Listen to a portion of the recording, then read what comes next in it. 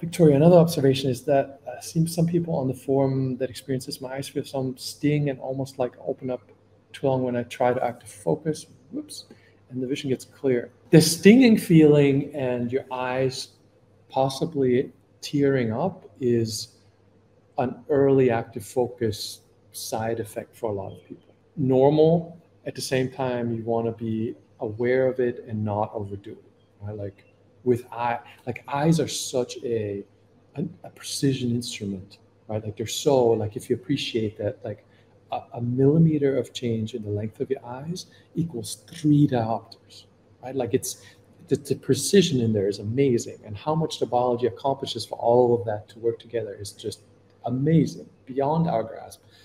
Biology doesn't fully understand how all this stuff works still, right? My point being to this whole rant, don't strain the system, right? Like when you feel stinging and the eyes tear, okay, it is normal for early active focus. Relax and don't try to push having those feelings. Like you want this system to be just relaxed, not strained. Go, okay, that happens. My eyes used to tear up with active focus for a year or two, right? And I enjoyed it. It gives you extra clarity that tear film being correct, but you don't want to push any of those sensations. Meow, meow, meow, meow. Meow.